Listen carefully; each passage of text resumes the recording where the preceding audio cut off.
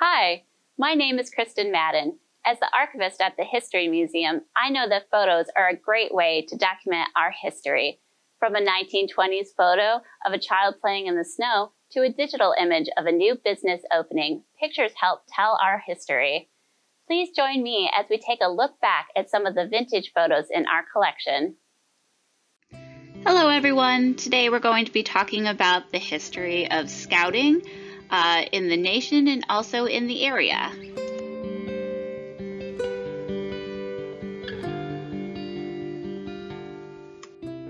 The Maidens of the Holy Grail was the young ladies' branch of the Knights of the Holy Grail.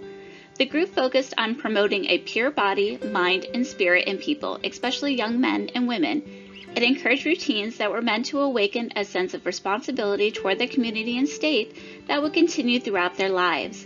The maidens and squires, the young boys branch, were often cited in the newspaper having events alongside the newly developed Boy Scouts of America.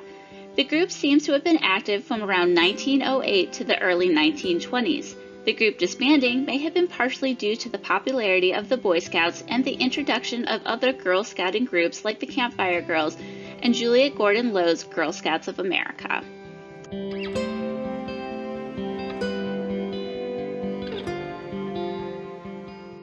The Boy Scouts of America has its origins with Robert Stevenson Smythe Baden-Powell, a British Army officer who served in India and during the Boer War in the early 20th century.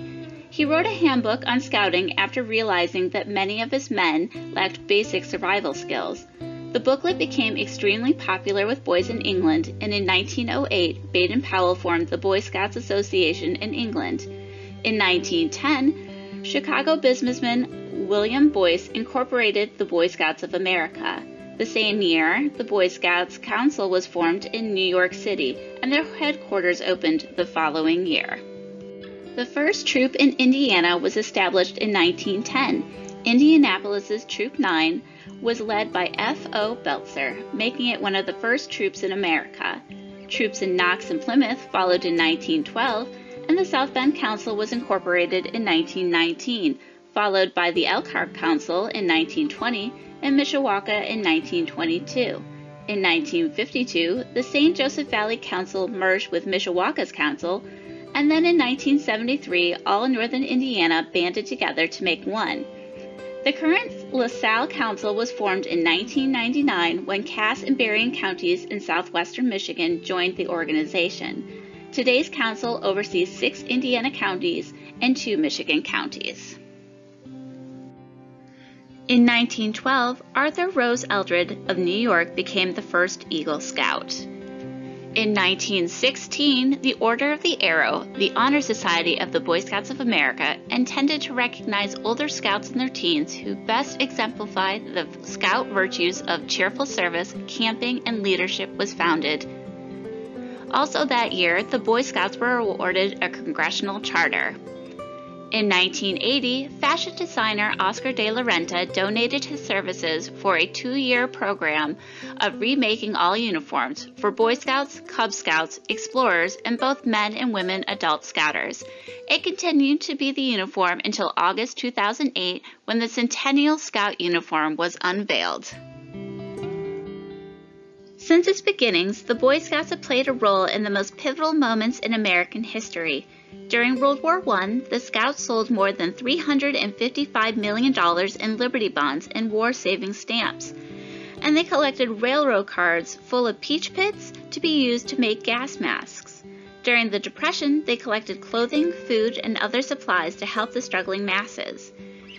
In the 1940s, the Scouts collected 30 million pounds of rubber in only 2 weeks.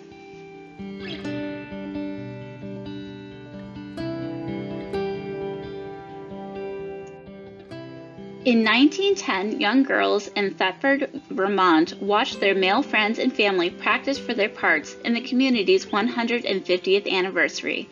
The pageant's organizer, William Langdon, promised the girls that they would also have a part to play in the pageant.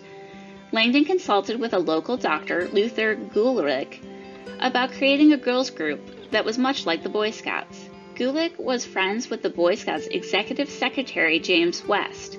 With the help of Gulick and his wife, Langdon started the Campfire Girls, though it would not be formally incorporated until 1912. The group was approached by several other Girl Scouting groups, including Juliet Gordon Lowe's Girl Scouts, where they proposed mergers, but for various reasons, these mergers never occurred. The first official Campfire Handbook was published in 1913. During World War I, Campfire Girls helped sell over $1 million in Liberty Bonds and over $900,000 in thrift stamps. 55,000 girls helped support French and Belgian orphans, and an estimated 68,000 girls earned honors by conservation of food. The first Campfire Council was formed in 1918 in Kansas City. In 1977, it would become the national headquarters for them. The group celebrated its 50th anniversary in 1916 with a program called She Cares, Do You? During the project, the group planted more than 2 million trees, built 13,000 birdhouses, and completed several other conservation-oriented tasks. In 1969, Campfire Girls were allowed to be participants in the Boy Scouts Explorer Posts for boys 14 and older. This arrangement ended in 1971 when the Boy Scouts made Explorers a co-ed program. Campfire expanded in 1975, welcoming boys to participate in all campfire activities.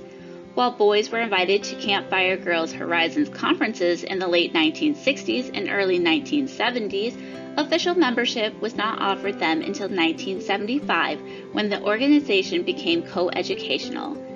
Campfire decided boys and girls should be together in one organization, so they learned to play and work alongside each other and appreciate their similarities and differences in positive ways.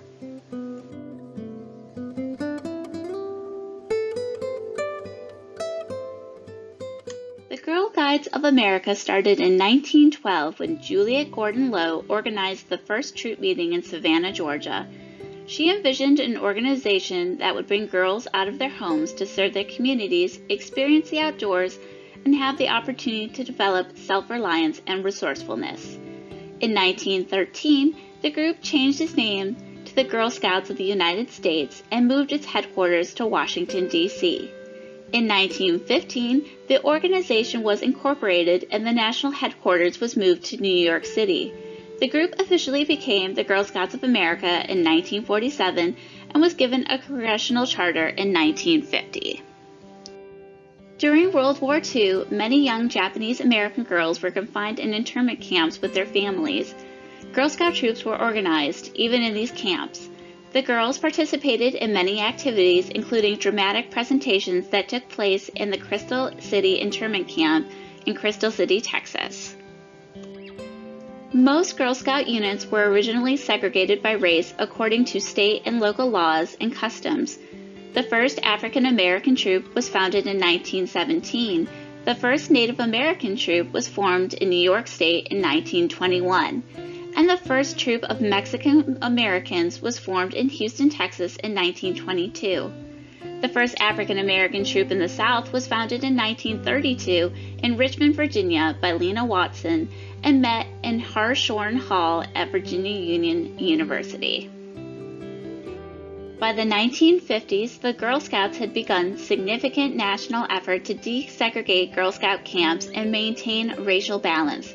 One of the first desegregated camps was in 1956 at Camp Shanatuck in Kentucky. Later the same year, Martin Luther King Jr. described the Girl Scouts as a force of desegregation.